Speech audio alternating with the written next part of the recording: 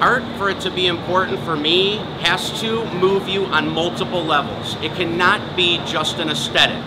If it doesn't move you either emotionally, spiritually, philosophically, historically, it's got to have multiple resonance, and if it doesn't, it is not for me, it's not for our collectors. And Robert is one of the most interesting people you will ever come across.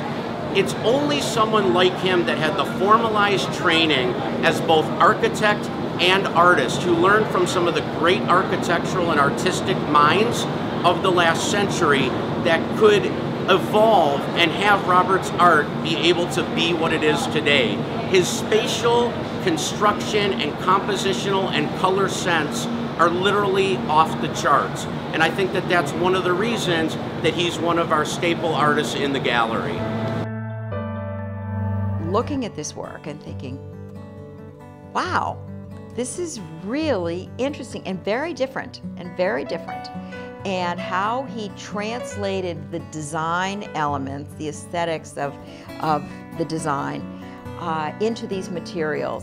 He's great with materials. Now, why am I surprised? I shouldn't be surprised, because somebody who makes buildings like that knows materials, that's for sure.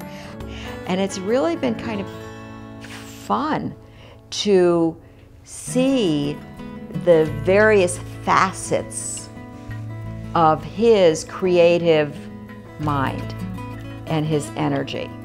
And I think that's what I really like about it and admire about it. In other words, it's more than just the art, but it's the whole persona, the whole story that goes along with it.